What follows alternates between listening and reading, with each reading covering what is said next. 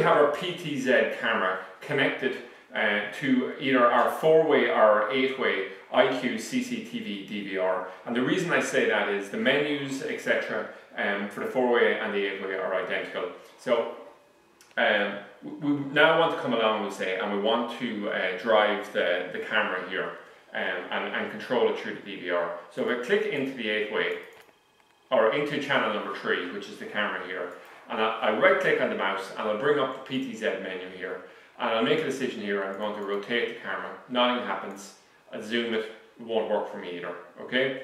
And the reason, of course, it won't work for me is that the settings for this camera that are inside the DVR are not matching the settings for the camera that are here, and normally the problem will be that the PTZ address don't match.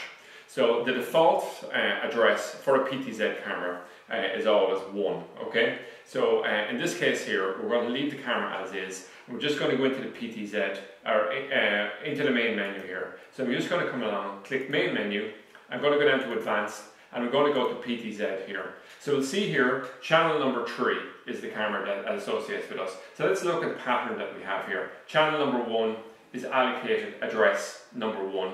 Channel 2 is the allocated address number 2, and channel 3 is the allocated address 003, but we know that the actual PTZ address of this camera is 1. So we just click on 1 and go OK, return. I'll just quickly mention here that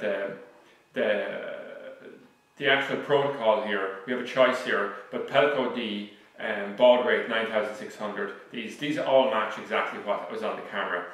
So we can set it up exactly like that, and we're just going to turn auto cruise off, and I'm just going to hit the apply button here. So just save the settings, and once it's told me this has been successful, I'm just going to exit out here. So I'm just going to go OK, and then I'm just going to go exit. I'll exit all the way out, and now what I'll do is I'll actually click into the camera to bring it up to full screen.